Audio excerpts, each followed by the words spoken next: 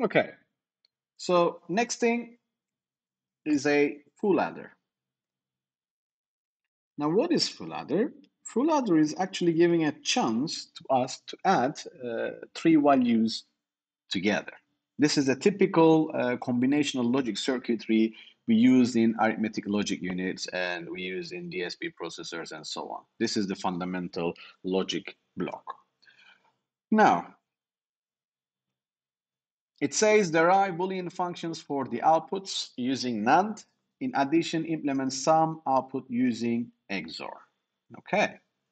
Now, first we have to understand the full adder. So we have to find the relationship between inputs and outputs. Let's say I have got input A, B, C, and the output, this C is actually carry in that we generally use, and we have got sum and carry out.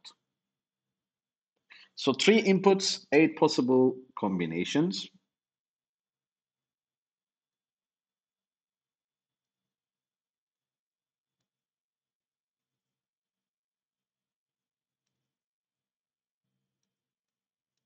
And that's our 8 possibilities. Now, based on these relationships, we have to find out our outputs. Okay, let's use red for the sum. Right, sum. You are adding A plus B plus C in. 0 plus 0 plus 0. Sum is 0. Is there any carry out? No, that's also 0. 0 plus 0 plus 1. Sum is 1. Carry out, which means carry, no carry. 0 plus 1 plus 0. It's also 1, no carry. 0 plus 1 plus 1, it's 2. So sum, so 1 plus 1, it's 2.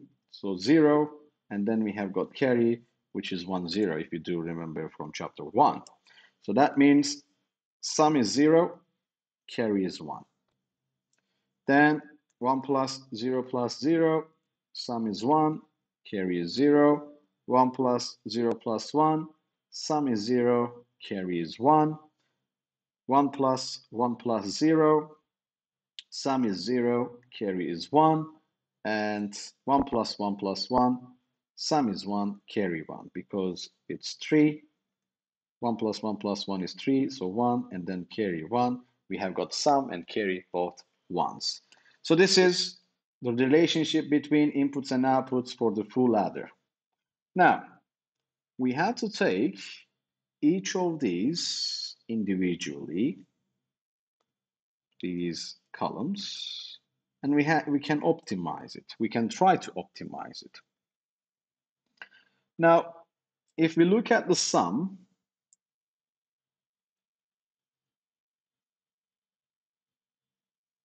as it is a 3 input, I can have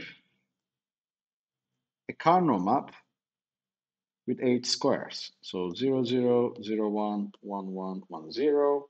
I can have A, B, carry in, 0, 1. Now, minterm 0 is 0. Minterm 1 is 1. Minterm 2 is 1. Minterm 3 is 0.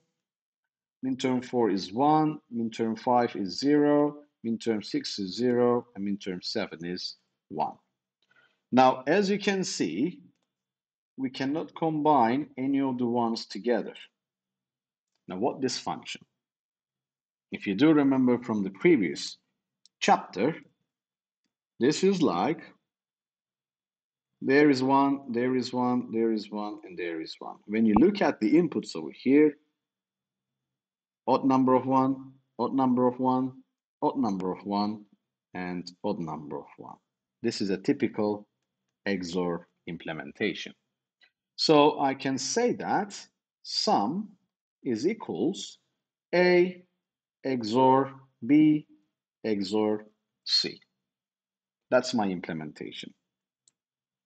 And then I have to do the same thing for carry, which I don't have enough space over here. but I'll maybe, no, I cannot fit it over here. I'm just going to move to another page. Create a K map. Again, 8, 0, 0, 0, 1, 1, 1, 1, 0, 0, 1, A, B, carry in. So the carry out, min term 0 is 0, min term 1 is 0, min term 2 is 0. So 0, 0, and 0. Min term 3 is 1, 4 is 0, and the rest is 1. Min term 3 is 1, 4 is 0, and the rest are all 1s. Now, if I combine, I can combine these two, which is BC. I can combine these two, which is A and C. And of course, I can combine these two, and that's going to be A and B. So I can say that my C out is AC or BC or AB. Now, as it says, using NAND gates, we can implement this function using NAND gates. And we can just replace AND gates with the NAND gates, and then we can have another NAND gate at the output. So I can rewrite this as AC prime dot BC prime dot AB prime, and of course, all of them are NAND together. And this will be the implementation. So let's draw that. Let's draw these implementations. So XOR, sum is XOR, so I can have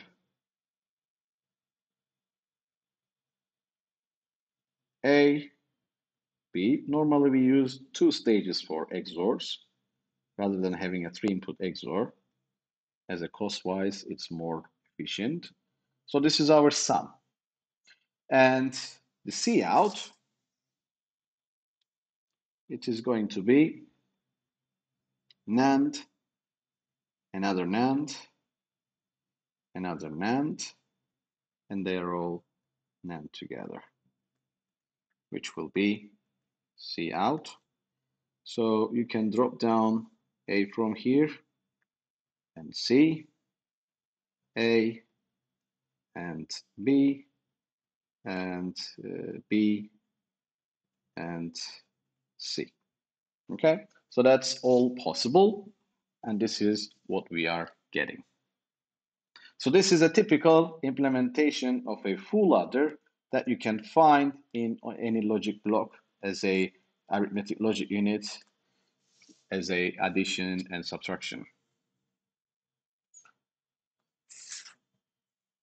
Okay, you can find a similar truth table. They just wrote down the C in at the beginning, but it doesn't matter. Then when you place the Carnot maps, this is what you are going to get, the similar Carnot maps. Sum is just the XOR of those, which we can combine, which we cannot combine it. Now, another important logic block, which we especially use with the memories, it's a decoder. Now, what is a decoder? Now, for example, in memories, we use decoders in order to decode the address and find out the memory location. Now, that means it's a conversion of an n-bit input to an m-bit output. Now, this m is between n and 2 to the power n. So the typical decoder is actually a combinational circuit with n-bit binary code applied at inputs, which we are expecting turning on one of the outputs at a time. Okay, so what is this actually? Let's say I have got input A, okay, and this input A can activate 2 outputs, okay, so D0 and D1. Now, when A is 0, D0 will be activated, D1 will be 0. When A is 1, D0 will be 0, D1 will be activated. Okay, so this is actually giving us, with the one input A, we are getting two outputs. Now that outputs, the relationship, when A is 0, D0 is 1. When A is 1, D1 is 1. So that means when A is directly connected, that will be D1, and the output D0 is just inverse of A. And this is known as 1 to 2 decoder, which we are activating one line at a time. And the block diagram of it, you can just have an input A, D0, and D1. Okay, so this is 1 to 2 decoder. We can also implement 2 to 4 decoder, because if you have one input, that means 2 to the power 1, you'll get two outputs. If you have two inputs, 2 to the power 2, 4 outputs. If you have three inputs, 2 to the power 3, 8 outputs. So 3 to 8 decoders, 4 to 16 decoders, and it goes like that. Again, we are using powers of 2. Right, 2 to 4 decoder.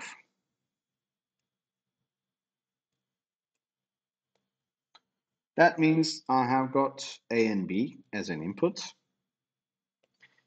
D0, D1, D2, D3 are the outputs. When we have two inputs, 4 possible combinations, and each of them are activated. Each of the outputs are activated based on these combinations. Okay. Now, when both are 0, so I wrote it D0 to D3. You can write it as D3 to D0. It doesn't matter. The point over here is we are activating one bit at a time. So when both 0, D0 is activated, others are 0. When it is 0, 1, D1 is activated, other ones are 0.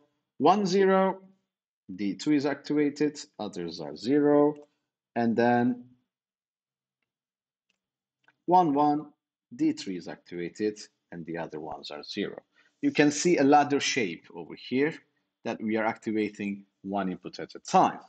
So how can we implement this decoder? Now, it's actually pretty simple when you look at the relationship over here. When both are 0, D0 is activated. 0, 1, D1 is activated. 1, 0, D2 is activated. 1, 1 is D3 activated. So I can have input A, input B. Let's say two straight lines. And I can also have the inverted version of that on both sides. So this is A prime, and this is B prime. Now, what I'm looking at is the combination of these are going to give me or activate one of those outputs. So when I have got A0 and B0, when A prime and B prime, I can use an AND gate, and D0 will be activated. A0, B is 1.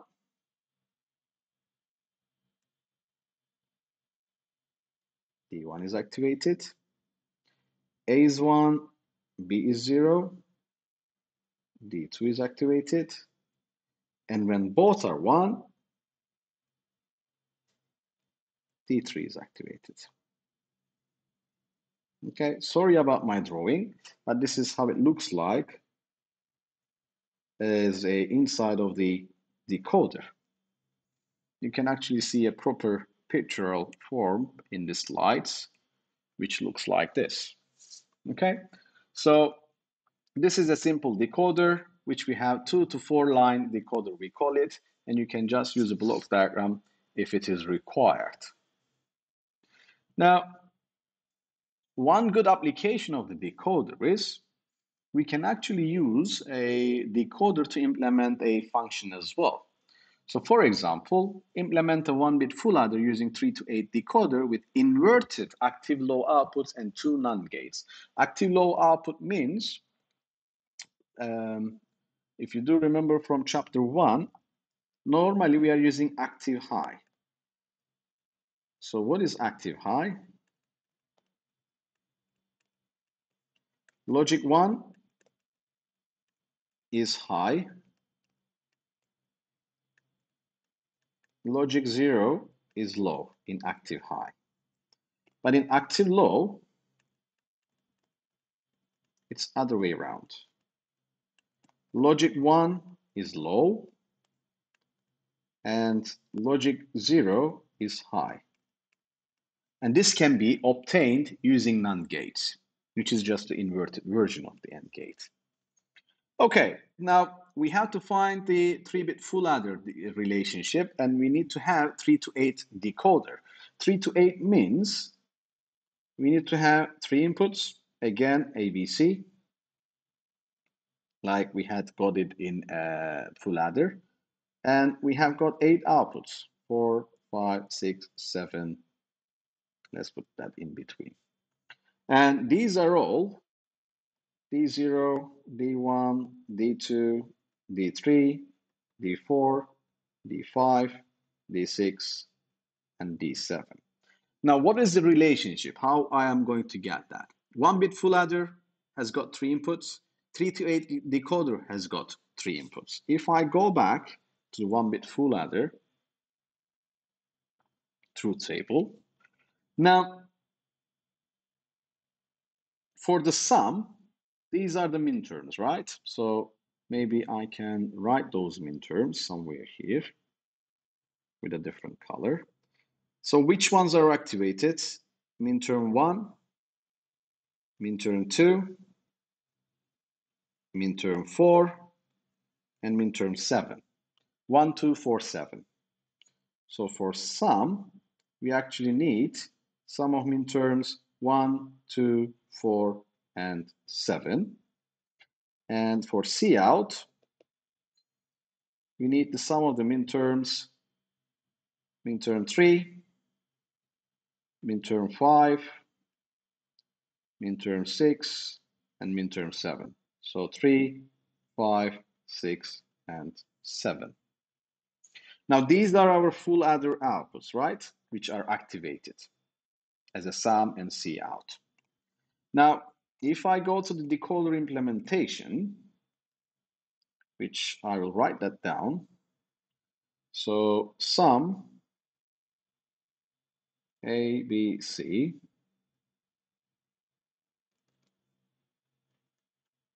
is sum of the minterms 1, 2, 4, and 7. And cout ABC, sum of the minterms 3, 5, 6, 7. Now, the minterms are between the range 0 to 7, so based on the 8 possible combinations over there. And my decoders are also giving 8 outputs. One thing that we need to be careful, we have to have inverted active low outputs. So that means this decoder has got inverted active low outputs, which we are having in NAND gates rather than AND gates in there. So that means these are inverted. Now, which ones are going to be activated? It totally depends on these minterms.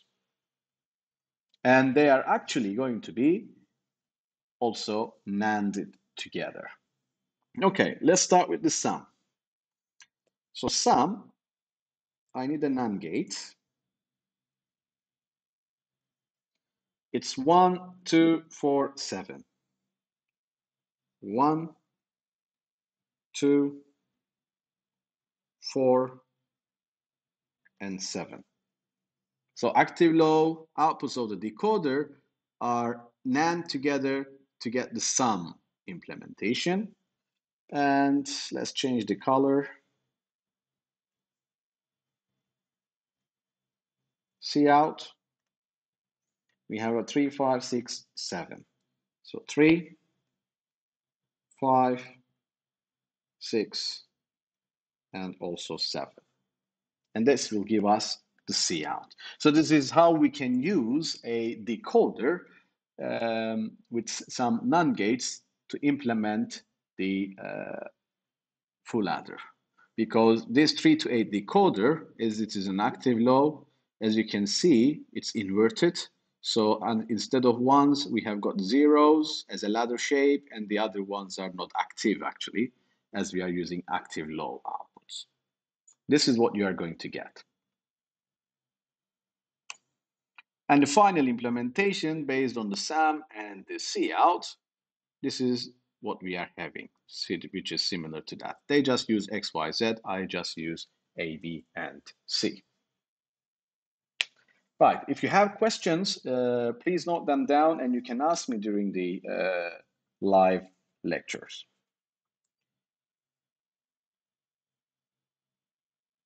Okay, another type of combinational logic is encoder. Now, it's actually the inverse operation of the decoder. So, like a 2 to 4 line decoder, we have got 2 inputs, 4 outputs. Now we will have D0, D1, D2, or let's do it other way around, D3, D2, D1, D0, 4 outputs, 4 inputs, and 2 outputs, AB. Okay, so once again, we are actually activating one of those at a time. And one of the most used encoder is priority encoder. Now, what is priority encoder? The outputs are activated based on the priorities. So A1 and A0, which in this case A and B, it shows the encoded number N that correspond to the highest priority input signal, which is turned on. What do we mean by that? Let's say in this case, D3 has the highest priority, because we just chosen the most significant bit 1, but it can be in any other one depending on the logic operation that you want to do. So when D3 is the highest priority, when D3 is activated, we don't really care what's happening with D2, D1, and D0. A1 and A0 will be activated. When D2 is activated and D3 is 0, then it's 1, 0. When D1 is activated and D2 and D3 is 0, it's 0, 1. And when D0 is activated and the rest are zeros, it's 0, 0. And we also have none of them are activated. That means don't care, there's no valid output. That is valid output coordination over here. Now, you can see that this table, we have got lots of X's over there. Now, those X's are actually, it's like a condensed truth table or the function table. So, like I said, the higher index inputs have higher priority than the lower index inputs. So D3 has the highest priority. We can expand this truth table. How are we going to expand it? Actually, rather than having this, which is already given, I can draw this expanded truth table. Now, we have got D3, D2, D1, and D0. And we have got A1 and A0. Let's use the same notation. So if we have got 4 inputs, that means we will have 16 possible combinations. So 0, 0, 0, 0, 0, 0, 0, 1, 0, 1, 0, 2, 3, 4, 5, 6, 7, 8, 9, 10, 11, 12, 13, 14, and 15. Okay, so as you can see, we can have 15 possible combinations. It's actually 16 starting from 0. Now, the one thing that we have mentioned over here, depending on the priority, we don't really care what's happening on the other ones. Okay, now, for example, 0, 0, 0, as nothing is activated, it's always XX and the output is not valid. Now, when it is 0, 1,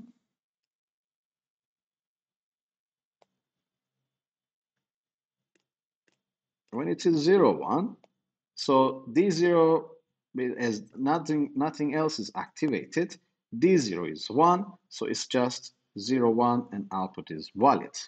Now, 1 over here, which is D1, in this case, I'll show you both of those.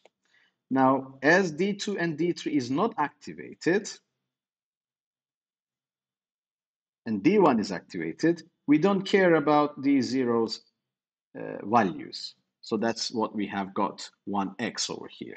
So this is actually covering two possibilities, and that is 1, 0. Sorry, this is going to be 0, 1, and this is going to be, sorry, just use right things over here.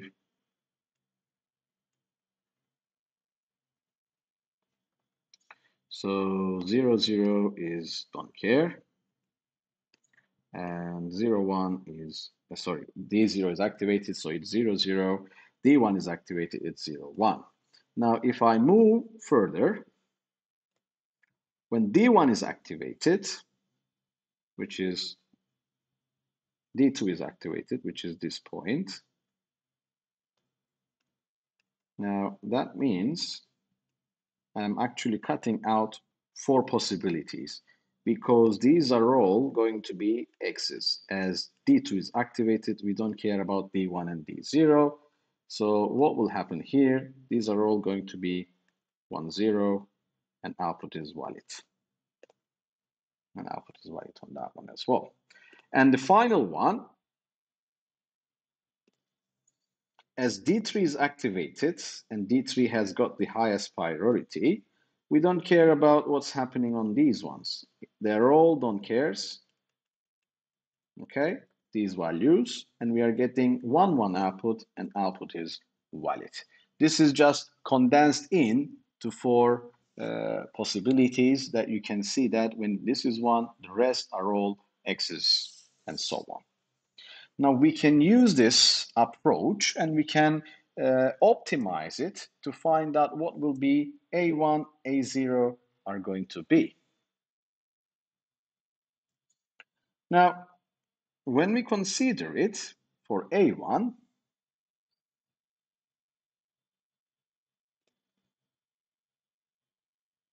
this is what we are getting, right? But we are getting this for all of those. So not just for a single one. This is also 0, 1. This is 1, 0. This is 1, 0. Maybe I have to write this more tidied up. So this is 1, 0, and this is 1, 0. They're all 1 zeros. And output is valid on all of those. And same applies to here. They're all 1 1s. Now, in order to get that, this is 1 1, this is 1 1, this is 1 1, 1 1, 1 1, 1 1, 1 1, and 1 1. So when I consider A1, I have to consider all these values. That means I have to create a K-map containing 16 possibilities. So K-map containing 16 possibilities. 0, 0, 0, 1, 1, 1, 1, 0, 0, 0, 0, 1, 1, 1, 1, 0. As you can see, we are using K-maps a lot in order to simplify it.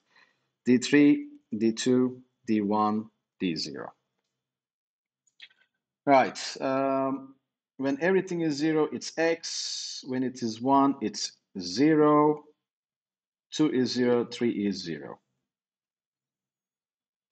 So the first one is X. 1 is 0. 2 is 0. 3 is 0. Then 4 is 1. 5 is 1. And the rest are all 1s. So that means these are all going to be 1s. Okay? As based on this A1 outputs. Now, this is going to give me a combination of these 8, which is D2, because D1 and D0 is all changing, and also the combination of other 8, which is going to be D3. So I can say that A1 is D2 or D3. Then I can do the similar for A0.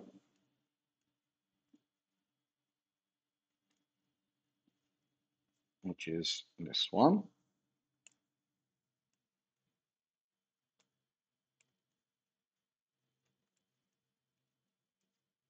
Zero zero zero one one one one zero zero zero zero one one one one zero. D3, D2, D1, D0. Once again, X0, 1, 1, 4 zeros, and the rest is 1. X0, 1, 1, as you can see, and the 4 zeros, and the rest are all 1s. And based on this, I can get these 8, which is similar, which is D3. And I can also get these 2 and these 2, which is 4, which will give me D2, D3. It's D2 prime. No, sorry, D1. This is D1. Okay, and I can say that A0, it's going to be D3 or D2 prime D1. And the valid is valid when D is 0 or D is 1 or D2 or D3. So I can just write valid as D0 or D1 or D2 or D3. I have got 3 expressions and I can implement the logical function of that.